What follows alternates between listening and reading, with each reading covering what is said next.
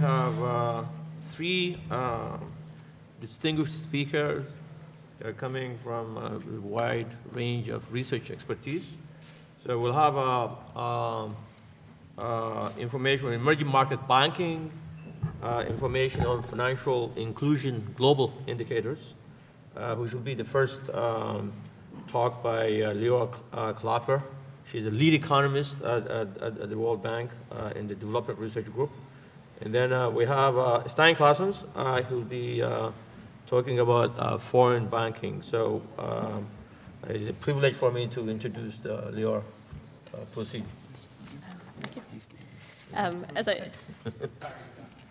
Thank you.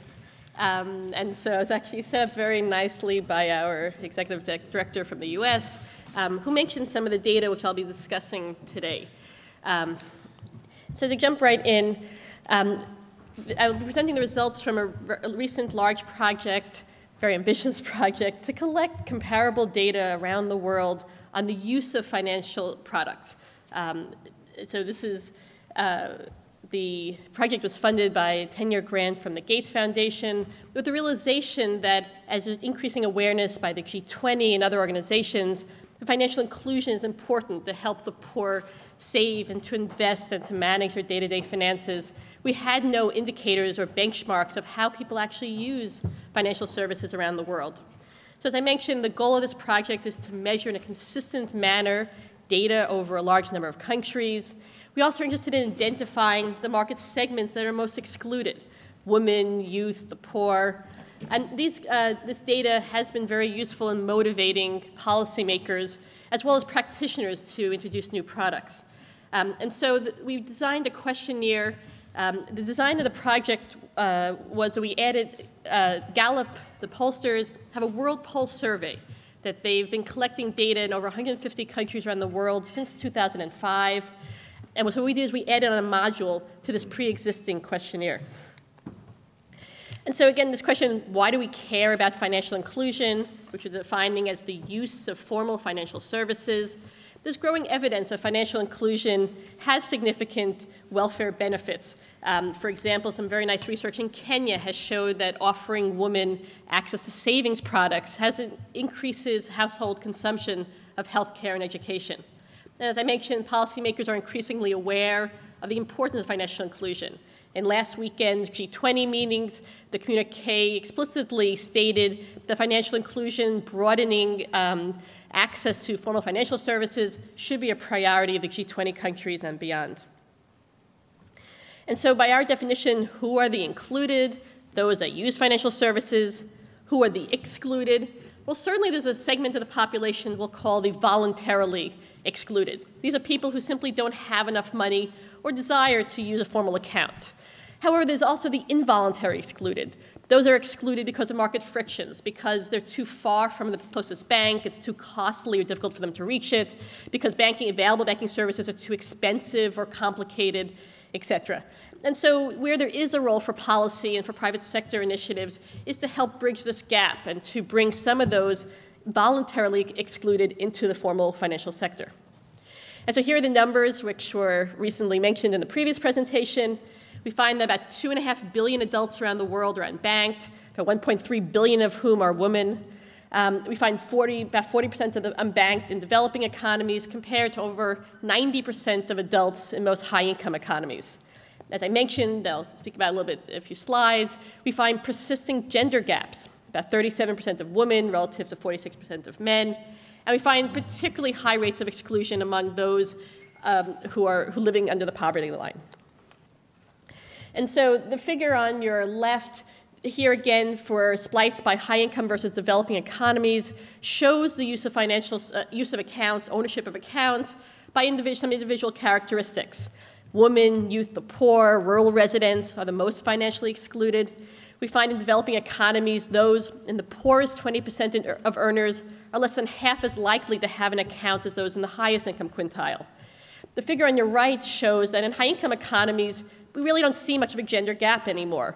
However, in developing economies, even after controlling for individual characteristics, we still see a persistent 9 percentage point gap between genders, even among the richest 20% of earners. We also collect data on the frequency of use and modes of access. So for example, in the figure on your left shows that in high-income economies, most of us use our debit card or ATM card on a regular basis, whereas in developing economies, on average, people, more than half of the adults use their account exactly 1 to 2 times a month, which is suggestive that these are being used purely for transactional purposes, to withdraw money deposited by an employer or the government, and not for financial purposes. So we also ask questions on why do you use your account? And so specifically, we look at the use of accounts to receive wages, remittances, and government payments. Quite interestingly, this is a very popular policy initiative these days. USAID, Gates, et cetera, recently set up this Better Than Cash Alliance, whose goal is to encourage the use of electronic government payments of both wages and transfers in order to expand financial inclusion. And so we do see that about a quarter of account holders in LAC, for example, are using their accounts to receive payments from the government. Important caveat here is, for example, Mexico established such a program. However, in that case, recipients were required to withdraw the full amount from their account. And so, here I think as a policy perspective, it's important at the design stage to make sure that these are accounts that can be actually used for financial transactions, be used to save and for formal payments. We find over 60% of adults in ECA, in Europe and Central Asia, using their accounts to receive wages, and about 40% of adults in sub-Saharan Africa using their accounts to receive remittances. And suggestive evidence is that many people in Africa actually open their bank account in order to receive these formal payments in a safer, often less costly manner. And so, quite importantly and quite novel, we actually asked the unbanked, why don't you have an account? And so here are some broad categories which we also use later for research. So we find that by far the most common reason, given as the only reason by over 30% of adults, is I don't have enough money. However, we also find that it may be the case that if financial services were more accessible or less costly to use, people may not, that reporting you don't have enough money to use an account is very much related to the local costs of banking. Next, about a quarter of adults say it's too expensive. That's the most common response given in Latin America, where over 40% of respondents say that their banking services are too expensive. Interestingly, about a quarter of women, and this is predominantly women, report, I don't have an account because I use somebody else's. This is indirect access and use of accounts, which again, there's increasing evidence that ownership over assets is very much related to women's empowerment and important for family dynamics. And next, we also find important reasons being given is that the bank is too far away, I don't have the necessary documentation. That's an interesting point. The FATF, the Financial Action Task Force, recently came out with a statement that documentation should not prevent financial inclusion. And in fact, many countries have introduced exemptions of documentation requirements on very small accounts that we do find seems to have an impact on financial inclusion. And then we have lack of trust. This is the most common reason given in Eastern Europe and Central Asia, where perhaps for good reason. People have a distrust of banks after numerous instances of government expropriations. However, this also highlights perhaps the need for financial literacy and financial education to help people understand, both feel comfortable using financial products and available consumer protection provisions. But overall, these barriers are suggesting the need for new products, processes, technology that can help provide affordable, accessible financial services. Just to summarize the data for a few more minutes, we also, quite importantly, ask, did you use your account? So ownership in an account is one thing. Are you using it, particularly for savings? We find about 30% of adults in developing economies say that they've put aside or saved money in the past 12 months. About half of those savers are using formal banks. The other half are saving either in community savings group like Rosca's, rotating savings groups, or simply under the mattress. Indeed, half of savers in Africa, sub-Saharan Africa, report using these Roscas. And although their popularity, their use speaks to their popularity, they're often raft. We hear people say they belong to 4 Roscas because the first 3 may steal their money. And again, so the question is, how can the private sector design the right products to encourage people to keep their money in a safe place? Here's just splicing the data a little differently, what I call the underbanked. These are people who have an account but only save under the mattress, which is about 12% of adults in developing economies, particularly high in Eastern Europe and Central Asia. About 7%, I'm sorry, about 40% of account holders in sub-Saharan Africa and 15% of account holders in LAC saved informally in the past year. And finally, we ask on, did you borrow in the past 12 months? And this is to make data comparable across a wide spectrum of economic development, countries of various economic development. We simply ask about new loan generation. So the first caveat is that we exclude credit card debt. About half of adults in high-income economies report having a credit card, which we just can't disentangle whether that's being used for transactional versus credit purposes. Excluding credit card debt, we find only about 7% of adults in developing economies have a credit card, and that number is skewed. It's actually close to 0 in many developing economies. We find that about 8% of adults in developing economies report using credit in the past 12 months. However, the vast majority, as you can see by the blue line, is informal credit from family and friends, which we say is not completely free because when you're trying to save for education or to invest in your business and your brother-in-law asks you for money, you then have to loan it to him rather than use the money elsewhere. And so it's also interesting that there's a very large gender gap here. Women are far less likely than men to have access to these informal networks of family and friends, which also may have impact on entrepreneurial financing. We also asked a question, why did you borrow? We find only about 3% of adults in developing economies report having a mortgage, compared to about a quarter of adults in high-income economies. And finally, we ask a few questions on the use of insurance, which are more difficult to ask in this sort of survey, but find that about 6% of adults working in farming, fishery, or farming, forestry, or fishing have any sort of agricultural insurance. So I'll take my last few minutes just to mention the hopefully burning question of what explains these differences. And so certainly it is the case that differences in economic development, which we proxy by GDP per capita, do explain a lot of the variation. It explains about 77% of the variation on average. The numbers are actually higher. However, look at the yellow piece. If you look below the median of GDP per capita, among lower middle income countries, we find the relationship completely disappears. Only 15% of the variation is explained by GDP per capita. Two examples of neighboring countries, Cambodia and Bangladesh, approximately same GDP, but they have a difference in penetration of accounts between 4 and 32% respectively. And so in a recent paper with colleagues Franklin Allen, Laszlo Demirci-Kunt, and Soleil Martinez-Perea, we look more rigorously econometrically at what explains the ownership and use of accounts for savings, what we call high-frequency usage, which is 3 or more transactions in a typical month. And what we do is we use objective country-level measures of cost. What are the approximate costs of opening and maintaining an account? Of documentation? What are the number of documents required to open an account? Are there exemptions for small accounts? We look at measures of distance, bank branch penetration, ATM penetration. We look at measures of trust, which we are we're broadly defining as various measures of consumer protection. We're also looking at various policies, to expand financial inclusion, such as our bank agents permitted. And overall, we do find a very significant relationship between these country-level indicators of the enabling environment and the use of accounts. We also find these policies are perhaps especially effective among the most excluded.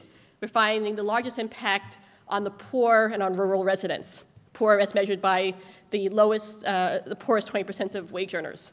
And also, as I mentioned, looking at these barriers, the self-reported barriers, we find that these barriers are also very much related to the measurements. People are more likely to report costs being a barrier in countries that have higher costs of banking, and suggests that relaxing these barriers may enable the expansion of financial inclusion. And so finally, this is the data that was mentioned earlier. So what are some private sector-led initiatives? Certainly mobile banking is, as I mentioned, this way of providing this affordable, accessible banking services, particularly to the rural poor.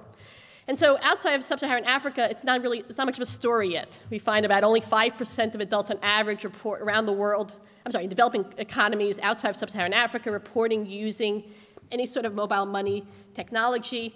This is identified as people who report that in the past year they've made any sort of payment on their mobile phone, either to a business or a sort of remittance payment or bill paying. We find that 16% of adults in sub-Saharan Africa report using their mobile phone to pay a bill, send or receive money. The great success story on the continent is Kenya, where about 70% of adults report using M-Pesa. However, I think the next bullet is critically important. At this point, less than half of adults using M-Pesa report having a bank account. And so in other words, right now, mobile technology is a substitute for the use of the formal banking sector. And so certainly I think a goal going forward is how do you move these people now using the mobile technology, move them into the formal banking sector where they can benefit from other savings and payments, building credit history, have credit, et cetera. And so very excitingly, we'll be collecting so first of all the raw data, yes, all 150,000 observations are available on our website. We encourage you to use the data yourself, get your hands dirty with the data. We also have a series of notes, regional notes, notes on housing, fragile states, gender, post offices, et cetera, a number of research reports. This paper is now forthcoming in the Brookings papers, and so we encourage you to use the data. We'll be updating the data, collecting a second round of data in 2014, and adding on a second module specifically on payments, looking at how people make payments to other people, how they make payments to pay bills, how they receive their wages and government transfers, plus a few additional questions on financial capability. So thank you. Thank you, Laura. I think that we should go through the other two speakers, and then we'll open up for questions. I may have to leave. Are you leaving? I'm very sorry. Okay, so do you have a couple of minutes? questions? Please. Yeah. So since Laura will be leaving, we can entertain 2 or 3 questions. Yes, Mike.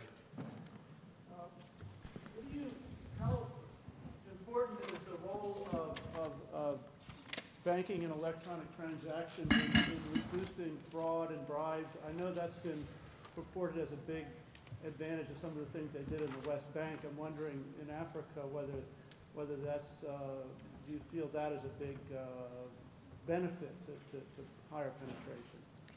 Yes, absolutely. It's interesting you mention that. So it's almost like the Better Than Cash Alliance, which is promoting electronic government payments as a way of expanding financial inclusion. That is their goal. However, clearly it's also to reduce corruption and transparency.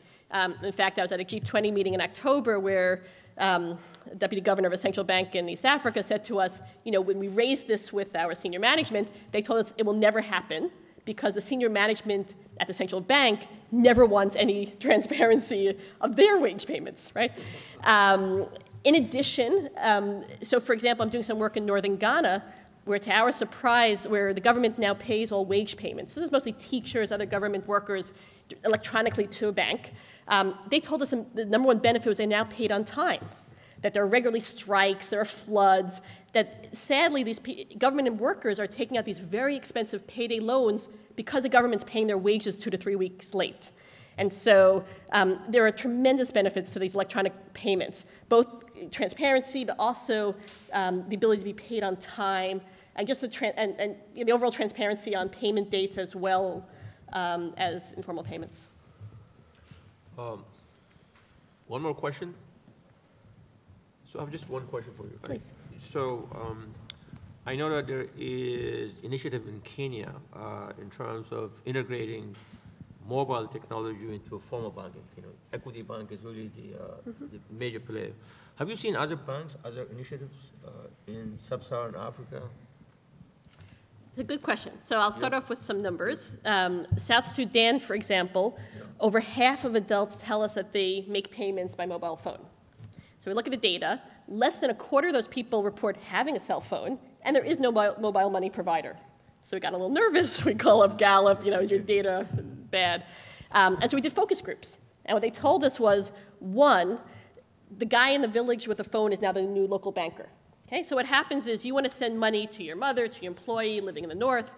You pay somebody to use their phone. They send money to the guy in the village with a phone. They send minutes. They transfer minutes to the guy in the village with a phone, who then cashes out those minutes and takes a small commission.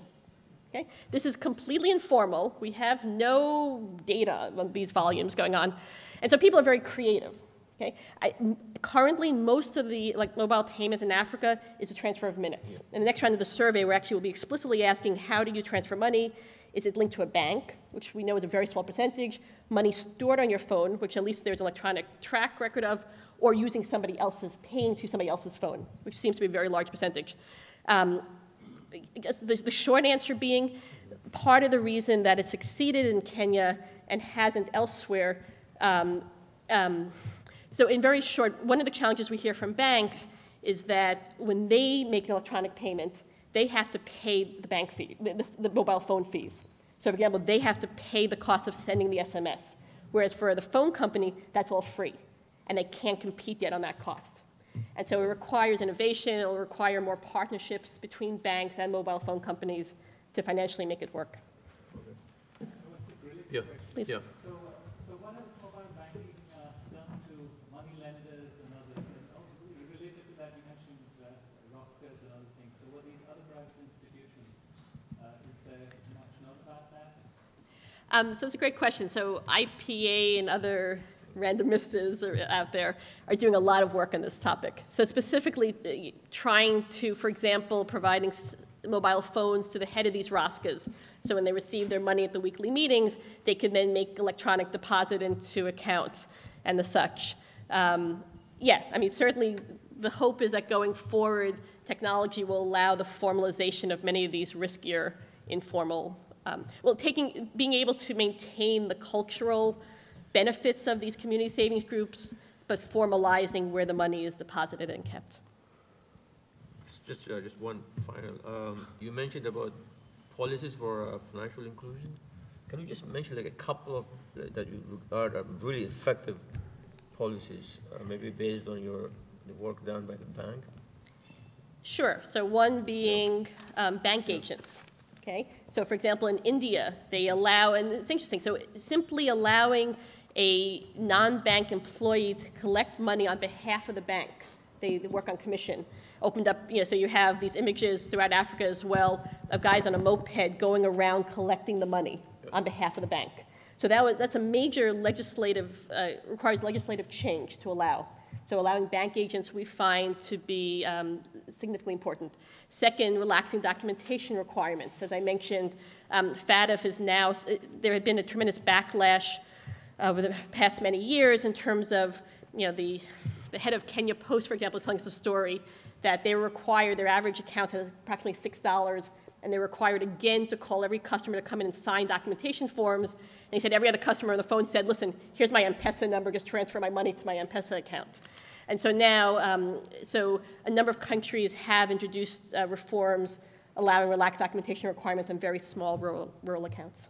Thank you very much, Laura. Thank you. So, Thank you so much. So as you all know now, global bank has really been increasing over the last decades or so, but of course we have had a setback in the last few years after the crisis. So there's been a little bit of a contraction there and a little bit more of a balkanization where it's not so much global banks but rather local subsidiary model that has been prevailing. But nevertheless, it raises the questions, what are the benefits and risks of these global banks? Should we really keep encouraging them, or actually are they not necessarily good? So what I'm going to talk about is give you both sides. There's benefits, capital is better allocated. I think you're going to get efficiency gains from introducing technology, from having more foreign know-how being introduced. But there are risks at times in which sometimes these banks operate by, in some sense, increasing the cycle that's going on within the country, the importing risk from abroad in that way. And as a consequence, you have to be careful when you look at foreign banking. Let me start off with some descriptions on the foreign banking presence to begin with. There's been a slow increase, but it has been often accelerated by reforms. So in Eastern Europe, we have had a lot of increase following the transition there, in Asia after the crisis. And over time, we have now seen, on average, about a 30% or 35% share in terms of both numbers as well as asset share in emerging markets. But that really masks a lot of differences because it is quite varying around the world. In general, it was low. This is kind of a heat map around the world in terms of low coloring. It's less prevalent in 95. And if you take a situation like 2009, which is kind of before or in the middle of the crisis, we see that many of these countries have now become darker. They've been increasing. Eastern Europe and Africa, importantly, as big components of that, but also Latin America and to some degree in Asia. The strongest trend clearly was in emerging markets, developing countries. If you look at advanced countries, it went up maybe from 20% by a few percentage points, but in emerging markets it almost doubled, and in developing countries as well. So we've seen a strong increase in foreign banks in terms of operating in these markets. Having said that, there are differences, so it's not a universal pattern here. If I rank here on the left part of the panel, what you see is in terms of the number of banks, foreign banks in various markets, and you go down by the top 10, you have some banks, some markets where foreign banks are like 90 or 100% of the market. So if you take Mexico, if you take Hungary, if you take Slovakia, they're very important there. If you go towards advanced countries, that's not necessarily the case. There they tend to be a little bit more niche plays, a little bit smaller. You see that even more if you go to the right side of the panel, where you see the market share in terms of the number of assets. So in some markets, they dominate, they take up the whole market. But in many other countries, particularly, again, in advanced countries, we've got a lot of niche players, a lot of foreign banks operating there to do some transactions for multinationals, but not necessarily for the locals. There's also, of course, but that's more obvious, a big concentration where they come from. It's still the larger advanced countries that tend to export foreign banking. So you have to think of the US, you have to think of the UK. They're very big in terms of foreign banking. But there is this strong regional pattern. If you take this matrix where you go by regions, the Americas, Asia, Europe, and Middle East and Africa, and you do the columns accordingly, you see that the diagonal has the largest representation. So there's a lot of intra-regional banking. And importantly, among the Middle East, importantly among Asia, the kind of emerging market banks are starting to expand, and this is a trend that's been increasing over the period that we covered, in terms of being there. So in some regions, it's like 70% are within the region foreign banking. And that's important because it's reflecting the strengths of these emerging market banks as they have evolved. And then the question in terms of, okay, how should we look at these foreign banks, at these global banks more generally? Are they good or are they bad? So this is where some of the research we'll talk about has focused on. And I think what people often tend to forget is that foreign banks are different from domestic banks. It's not that foreign banks are going to do exactly the same as the domestic banks will do. They have a different niche, they have a different comparative advantage, there's competition. So they're different, and you can see that in terms of the balance sheet. I will give you quickly some numbers, that they are different from the domestic banks. So we shouldn't necessarily think that they're going to be exactly the same or add the same kind of services. Having said that, the foreign banks are an important competitive force for the local banks, so they do have to shape up. And what you often see is that the foreign bank come in and they force the domestic banks to go down market, to go down the SMEs or maybe more access for the low income level people. And in that way, they really help to overall build a financial system the way it should be. They increase access and increase performance of borrowers, and there's lots of evidence for that. Important question, and I will focus a lot on that, is the financial stability question. Obviously, with the financial crisis, we've had many questions. Are these foreign banks bad or adding to the instability that we have seen? And I'll give you some evidence that it's a mixed picture. There is some risk, but there's also some benefits. So we don't have much time. The slides will be available later. Just to tell you that these foreign banks do differ in terms of balance sheets. They tend to be stronger on liquidity, on capital, but they also tend to lend less relative to deposits. So they're more conservative in general in their balance sheet operations. Important to keep in mind when we think of these foreign banks. If you then ask yourselves, okay, now, are these foreign banks in some sense more profitable? Do they have the advantage and as a consequence are able to function better in these emerging markets? Again, here there's a mixed picture. So yes, they have the technology and the skill that I mentioned to you before. At the same time, they often have a difficulty operating in these somewhat harsher environments. So the laws are not necessarily as good, the information is not necessarily as good. And as a consequence, you as a foreign bank that may come in with all the technology that you want, you can't do a credit score kind of lending in some of these environments. That's obvious. But you don't even have credit information on a large borrower often. So as a consequence, the performance of these foreign banks is not necessarily always better than the local banks. This is a chart that kind of shows you that, and again, you can look at it later. If you ask where the foreign banks are more profitable than the domestic banks, it's that they, in some sense, exploit these inefficiencies that Ian also mentioned beforehand that exist still in these markets. So that they tend to be more profitable in developing countries, but have a harder time being profitable in advanced countries. That makes a lot of sense. As a foreign bank coming into the US, it's hard to make profit relative to the local guys. They also, interesting, make less profit when there are a lot of foreign banks there, meaning that when they are all there together, they compete so much among each other that they not necessarily have a profit benefit to begin with. Moving on, question on the spillovers. Spillovers is a big research policy topic, obviously. Is a foreign direct investor in China just exploiting, quote unquote, the low labor cost, or actually is it adding know-how through human capital, to technology, to the rest of the system? And here I think actually on the foreign banking, it is a little bit more balanced picture than we often see in the FDI. The FDI side, people have been debating this for a while, but don't tend to find too much spillovers, if I interpret the research correctly. Here on the foreign banking, I think we have seen that, but there are some conditions that need to be in place for us to be able to feel comfortable about it. I'm giving you here some better local environment. There has to be a threshold. A certain number of banks is important. The larger you are, the better you are, the healthier you are. But overall, I would say foreign banks can add to the domestic financial system in many dimensions and many ways. Now the stability question. Well, always two flip sides to it, before and after the crisis, so to speak. So before the crisis, there was this worry that these foreign banks, capital flows, add to domestic emerging market booms. This chart shows you, indeed, that is correct. A lot of capital inflows, a lot of more credit booms, which unfortunately often became credit busts afterwards. So yes, their international integration wasn't always the most helpful. Now, how much did the foreign banks contribute to that?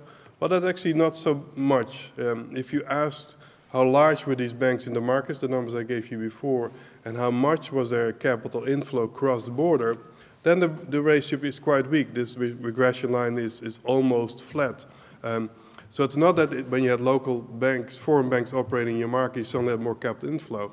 Actually, probably the argument is somewhat reversed, that the local banks were a more stable source of funding within the market and made it less likely that you needed to go abroad to extract your funding because you developed it locally. In that sense, the foreign banks didn't necessarily increase the boom before the crisis. The question afterwards is a little bit more mixed, and this is always where we have the risk sharing that people tend to forget when we have a global financial system, we're sharing risk among each other. There's sometimes when you're going to be benefiting from it, and sometimes when you're going to be hurting from it. You pay insurance, you pay it over the years, and sometimes you have a loss, and then you get the benefit from it. And the same thing here. The risk sharing before the crisis was very good. Even in 08, 09, many countries in Eastern Europe, particularly emerging markets, benefit a great deal from having foreign banks from Europe, from the US, that mitigated the bust that they were experiencing. So these foreign banks brought in capital, brought in liquidity through the Vienna Initiative. They stabilized the local system. As the foreign banks started to get hurt themselves within the US and elsewhere, it became a little bit more of a picture. Then the foreign banks started to export some of their risks to these emerging markets, and they started to hurt. But, and this is the second part of the but, is there were a lot of differences here across markets. So depending on how the foreign banks were operating within your market, you were more or less hit by this importing of the foreign US, European shock into the emerging markets. And again, I'll give you some differences here. So the foreign banks, for example, cut back credit in the countries relative to the domestic banks. This is a relative statement, and the first chart gives you 6%. The first bar is the cutback. But then if you start slicing the numbers by where they cut back more, you find that if they were large within the market, they didn't tend to cut back as much. If they were close to the market, they didn't tend to cut back as much or at all. So it's important here to make a differentiation between how these foreign banks operated, where they were, and how they were managing them. You can also see this in this chart. This chart takes you two-dimensional. You have the foreign claims from abroad on the domestic banking, on the non-banks in the country. So anything that's being lent from US, what have you, into, let's say, Hungary. And they ask the question, let's correct that for what is actually being funded locally by the foreign banks. And the chart would be 45-degree line if there was no difference between the two. Well, actually, often because there's a lot of local funding, we see that this line is the dots are quite low, far below it. And even more so in emerging Europe and in emerging countries in general. Interesting enough, the advanced countries had more cross-border funding of foreign banks, but the emerging markets had a lot more local funding. They made them more stable. So when the crisis came, when there was a cutback, yes, there was in this chart a number of countries where we saw a decrease in lending that I showed you before, but there were also quite a few that had an increase in lending.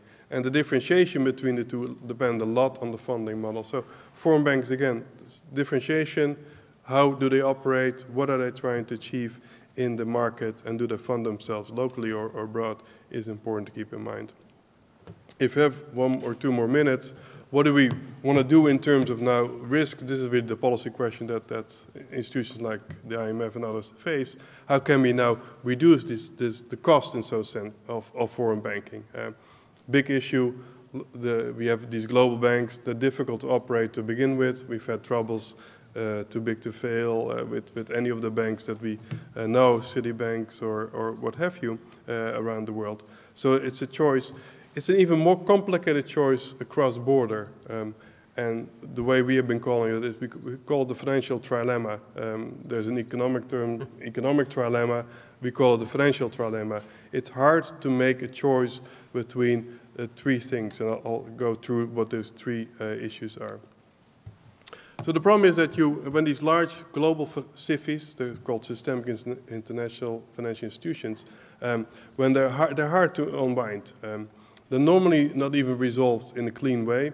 So if you ask, what do we do from a bank that runs into trouble in the US, let's say, then the FDIC takes a liquidation route most of the times, or sometimes takes a purchase and assumption route, a P&A route. But as the size of the bank gets larger, we know we're going to have to do some bailout. We know we may even have to nationalize these banks. Now, of course, that is a big problem. It's nicely captured in this cartoon. Governments should never be coerced into providing a bailout because of fear of creating financial crisis. And there's this banker writing this letter. I destroyed the economy once before. Let me have my bonus, 1 billion bonus again, or otherwise I'll do it again. So you've got this too big to fail problem with these banks. How do we deal with them? Lots of solutions, but in the international context, the problem is this trilemma. Do we want global financial stability? Do we want cross-border banks and national authorities? These 3, in some sense, are inconsistent. You can't have global banks and global stability if at the same time all the rules are still nationalized. So we have to give up on some of these dimensions. And here, and I'll be very brief here, there are some approaches you can take to that. You can go territorial. We make everything national, not my preferred model. You can go universal. We have a new international regulator. It's not the IMF, but another international regulator that looks after these global banks. That's probably unlikely. It's asking too much of the international politicians. But it's maybe something what we call the modified universal mechanism. And that's actually something what the Europeans are trying to do with the banking union. It's a kind of an interesting experiment. It's an experiment for the moment because we don't know yet where they will go. But they want to integrate regulation, they want to integrate resolution, meaning the resolving of a bank, deposit insurance and the fiscal cost, if there are any costs with it. They're moving in steps. The sequence isn't always the obvious one, but it's an interesting one whether that's going to work. We as an IMF are saying, yes, that's good, but there's also, you need to keep in mind, there's always 3 parts to the puzzle. You need to prevent the crisis, to prevent the problem of becoming too big to fail. You then need to intervene early on. You need to be ready there. And then you need to resolve in an early way. There are elements being developed on each of these the things, but not the whole picture isn't there yet. And that's why we have put forward something called the key attributes of effective resolution regimes. It's kind of a new global standard where countries can buy into and saying, listen, I adhere to these rules for both intervening and resolving financial institutions.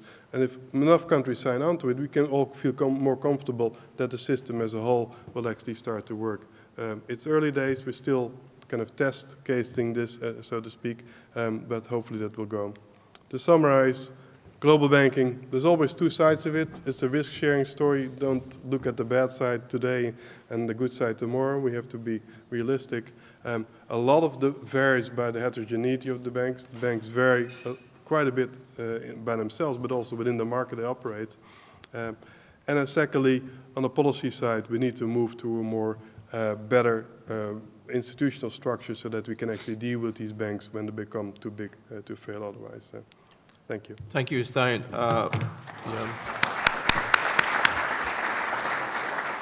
So we're running behind, but I think we're going to borrow some time from the break, and we'll probably start the next session a little bit, maybe 10 minutes later. So I think it's useful to have some questions and comments from the audience.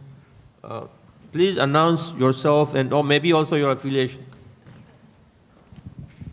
Hi, my name is Mary. I am working for Inter-American Investment Corporation, which is a part of the private sector division in the Inter-American Development Bank. So I have a question for Professor Allayannis. Yeah, Very good yeah. accent. And so last year we did a big syndication from Japanese banks to Brazilian banks. And I guess there was a huge cash inflow from the developed world to the emerging markets. So what was say in terms of the creditors, what is the biggest risk of this huge cash inflow, and then the growth slowdown in this year, and then if the bubble blast, when do you think it's going to be? It's like the lesson number one that you don't do is you never say the stock market is high or low. So I mean, it's all very hard to say, right? So I don't know the specific, and all I wanted to say is that the fact that you see a lot more EM to EM flows does not mean that the flows from the developed markets have stopped towards emerging. In fact, there is.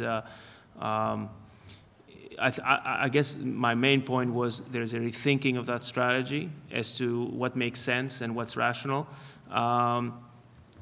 Is Brazil in bubble? I don't think so. But is it so if there's no bubble, there's no bursting. But I will stop here. All I said is that hopefully the Olympics will give them some boost. The problem I saw in another country, which I'm very familiar with, is that easy access to credit, which is something that Stijn also touched upon, it's easy. If somebody gives you a credit card with 0% interest rates and you never have to pay anything, you're going to spend. And then when they come back for the money and you don't have, that's a problem. So the country that is familiar with is Greece, is from Greece. Okay. So the next question. Go ahead. My name is Ashay Doshi, and I'm an undergraduate finance major. First of all, thanks a lot for talking to us today. And my question is about the BRICS country that you alluded to earlier. The recent developments are that there's a BRICS Development Bank coming up, which is in talks, and there's $100 billion as of now in terms of reserves to fund projects in terms of infrastructure. So my question is in terms of international banking and regional banking, how is that going to affect policy, regulation, and balance of powers between the countries? And I'm calling Stijn here. He's He's probably the expert on this. Is it a threat to the IMF? No, I think what we have seen is there's so much reserves built up in emerging markets, in part because and sometimes the international financial architecture isn't perfect enough, so the countries are worried about these capital inflows that for the moment are often driven by low interest rates in the US and other advanced countries. So as a consequence, they should be conservative, but the reserves are idle, or at least they're being invested in US treasuries and the like. And I think from a development perspective, that's not necessarily the best thing. So these new initiatives of kind of using the funds more productively, Some of them have taken the form of sovereign wealth funds. That's more on the real investing side. But I think issues like an infrastructure-oriented bank would be very useful. And don't forget, there's already a lot happening like that in emerging markets. BNDES is a big Brazilian development bank that probably lends 3 times as much on an annual basis as the World Bank does. And this is only in Brazil. So there's a lot of inter-emerging market lending for infrastructure, but the amounts are huge. People come up with 4 or 5 trillion in the next 4 or 5 years that needs to be financed in some form. I think the BRICS Bank is a very good example of how that can be done productively. Okay, one more question. Yeah, please. What? I guess there are 2 questions. Yes. Yeah. Hi, I'm a student from Johns Hopkins University. You alluded earlier to the fact that Africa is emerging markets now, and wasn't much mentioned in the presentations, but I wanted to ask you your observations of the perception of foreign direct investment risks into these economies and into these banking systems.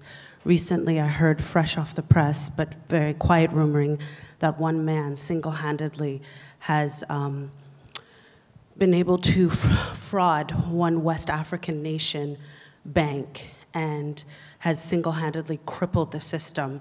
It may or may not be true, but these kind of things are the things that people see as risk when we talk about foreign direct investment. So if you could speak to that a little bit. Yeah, and I have less experience with Africa, but since I grew up in a country that actually is the closest to Africa, although it's a European one, I would say that the biggest issue, not just in Africa, but I think surprisingly for many of us in Europe as well, is the issue of corruption. And so the key thing would be what kinds of institutions we are setting and what kinds of measures are we taking with the help, of course, of international organizations that would limit that. To me, I think that is a major issue, and I'm not saying anything very different than many people have said before me. The surprise part is that you think you develop, you think you're on the right path, and then there's a setback. So I think risks are always, I mean, who would have thought that actually investing in a European Union country is a high risk, and yet we see that, and we see a lot of, so if that's an issue, obviously investing in Africa is a huge issue. Having said that, I think there's tremendous movement and heterogeneity among African nations. So I was recently in South Africa and Zambia, actually, which is fascinating. And the economies, I think, seem to be moving very quickly in very different directions. So, you know, an economy that used to be a basket case, now all of a sudden needs the next hot thing, and vice versa. And I think part of it has to do with the demands of, you know, literally China and others were growing for raw material and commodities, and so it's a mixture. But I think the overarching theme, just to end, is if we manage to fight corruption that you mentioned everywhere, we're all going to be better off. So maybe I should weigh in also. I think your question kind of implies that Africa is just one country. Okay, so I know that you didn't mean that. Okay, but I think there's a tendency on the part of people outside Africa to think of the continent as if like one troubled country, okay? And I wanted to emphasize the heterogeneity. There's a lot of cross-sectional variation. The genuinely reforming countries are growing. And this was not accidental, because the entire region has actually undergone extensive economic and financial sector reforms and empowerment of private initiative, and also a larger scale privatization and market orientation, technology, and greater integration with the global economy. And some of you may already know that 7 of the 10 fastest growing economies in the world are now in Africa. Okay, so really when you start talking about risk, it's really important that you actually differentiate those, because in the past it used to be that, especially the media, they tend to lump the generally reforming countries with the ungenuine guys, and the genuine guys actually suffer from this information gap. In economics, we call that the pooling equilibrium. And that is actually declining as well. So, so I wanted to say, in fact, I did actually some finance-based risk-adjusted metrics on African stock markets.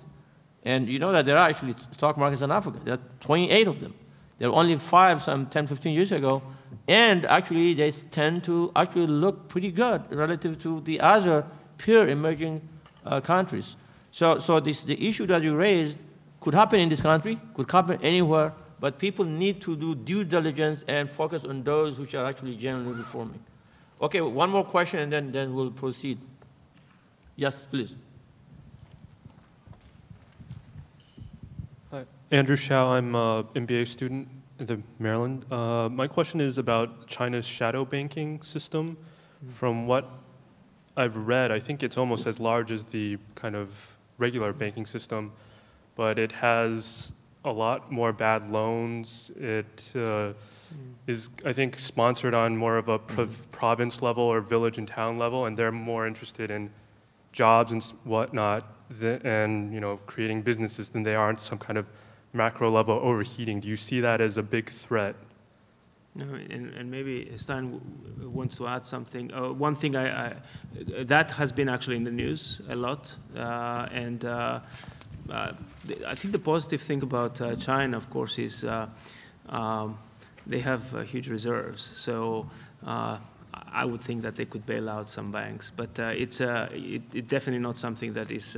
Whenever you have a divergence from economics, and so lending not for the right reasons, I think you could have a problem. But I don't know if Stijn wants to add. China is still in the early days of its financial reforms, including on its liberalization of interest rates and more generally market entry of different organizations. And on the foreign banking, it would be very low because it doesn't allow that as easily as other countries. As a consequence, you have seen some other forms of intermediation because there's still a lot of demand, particularly among the non-state enterprise, for access to finance. The state enterprise will get it from the commercial banks that are largely state-owned.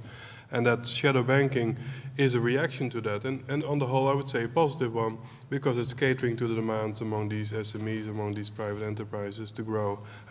Does it lead to something that's sometimes shadowy? There's always a difference between shadow banking and shadowy banking. Shadowy banking I call if you're trying to avoid some regulations, if you're trying to avoid some criminal reasons, etc. Of course, we don't want that. But to the extent this is a healthy development of intermediating in a productive way through non-bank financing something. We have leasing companies here, we have factoring companies here, we can do lots of different types of financing that doesn't have to go through the banking system. So I don't think we necessarily need to look at it as something bad. We need to understand it better, and sometimes we need to regulate it. Okay, I think we're going to conclude. I just wanted to make one statement, it's not a question, on this issue of foreign banks and maybe on the dark side. You mentioned about financial stability. So one thing that I noticed in Kenya, there was a big issue of financial inclusion. Because what I saw was this hierarchy of banks. The domestic private is actually doing very well when it comes to access to finance. And then you have government bonds, and then government banks. And then the foreign banks tend to be at the very bottom of that ladder. And I was just wondering if you guys are actually looking beyond financial stability into financial inclusion, role of foreign banks as well. And this is like one country incident that I saw. Less inclusion, been less investigated, but more the access for SMEs, etc. There, the record is fairly positive. But you have to have large enough footprint in order to make it happen. So it cannot be your headquarter, domestic capital, foreign bank that gives services to a few multinationals and privileged people. And I think that's where you either go all the way or you kind of take a different model. Okay, with this, we're going to conclude this exciting session. And